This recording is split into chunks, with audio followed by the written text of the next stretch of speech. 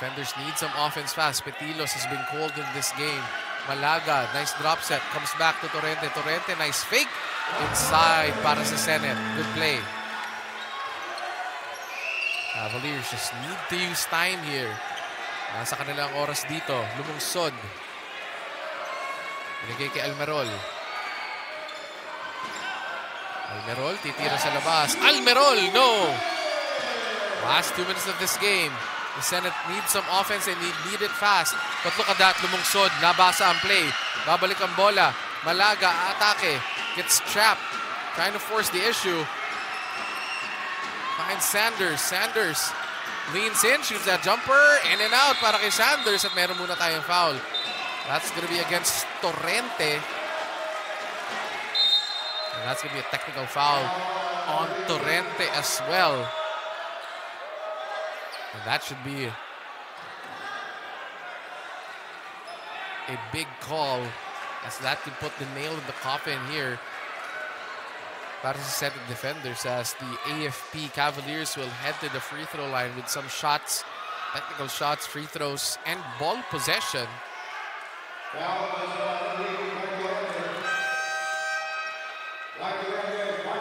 Torrente is out of the ball game with 5 fouls.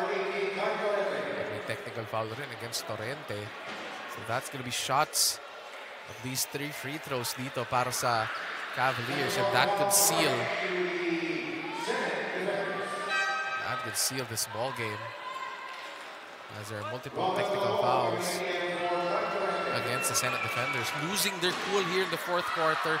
Nakakahabol na sila, but that run by the Cavaliers really sealed the deal and just frustrated the defenders in this ball game. As that's going to be 2 more free throws dito para kay Rosopa. Pasok ang una, back to a 14-point game. And again, this should be the nail in the coffin para sa Cavaliers, as they lead this game for the most part. And it's an impressive outing para dito sa AFP Cavaliers, as they just dominated the defenders in this game. Sanders forcing the issue. Wala. Tumatakbo naman dito. Almerol, wala nakabantay. Home run. Almerol sails in for the easy layup. And that is a 17-point lead. The Cavaliers just cruising to this victory. Look at the sagot ang pinakita dito ng Cavaliers. It went down to as low as a 7-point lead for the Cavaliers. Pero sumagot sila. Led by Cordero and Lumungsod. They answer back with a big run. They just hold off the defenders in this ball game with impressive shooting, a lot of hard work, as they will tie the Senate defenders in the standings after this ball game at 4-2. So magiging 3-way tie sila at 4-2. Petilos stepping on the line, shoots that one, wala yan. Rebound. Rosopa gets fouled on that play. That's going to be 2 free throws para kay Rosopa. Ooh, our referee's going to take a look at this.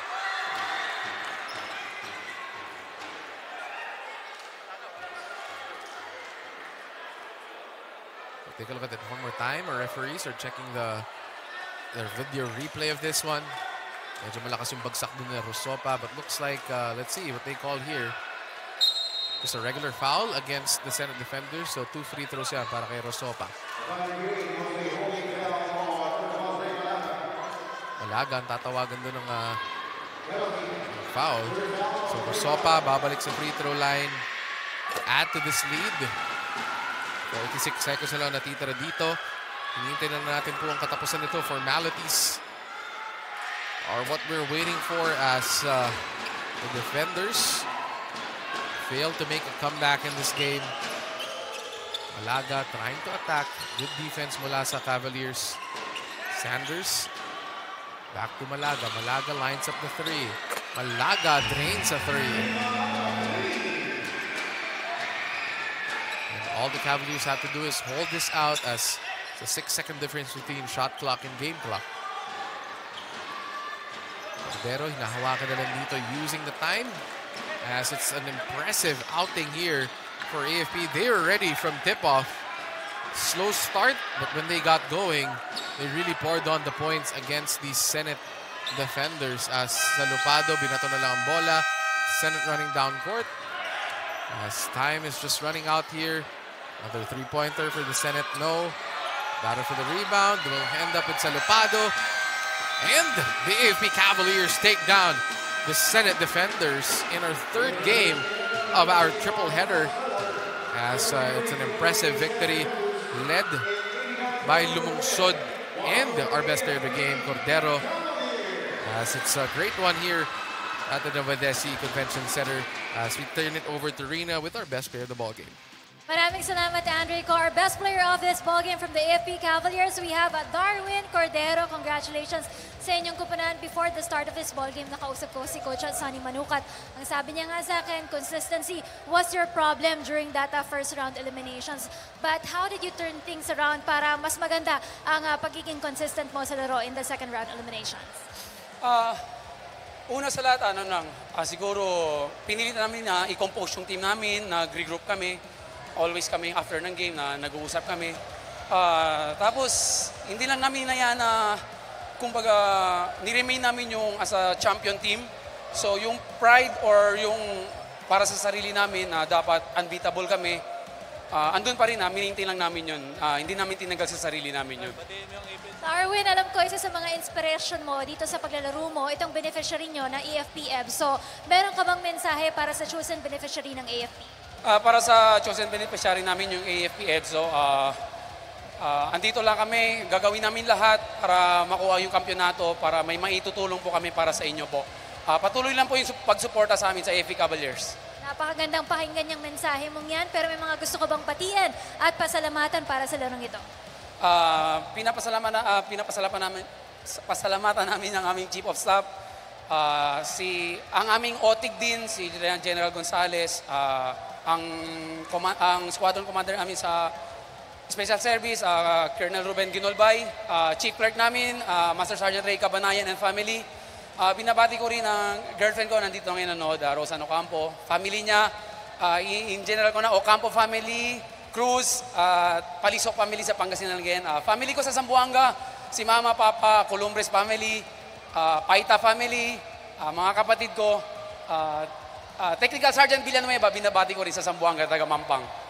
Maraming salamat sa ating best player of this ballgame, Darwin Cordero, and good luck on your future games here at the second round eliminations. At dahil po dyan, sa panalong yan, ito na po ang ating updated team standings as of today. Sa ating unang team po, nangunguna po rin po dyan ang kupunan ng Judiciary Mages with 5-2 on their win-loss record. Sinusundan po yan ang kupunan ng AFP Cavaliers, Senate Defenders at NHA Home Masters. Lahat po silang tatlo na may 4-2 on their win-loss record. Ang PNP Responders, GSIS Furies at DNR Warriors na may 4-3 sa kanilang win-loss record at OPPMS na may 3-3 sa kanilang win-loss record.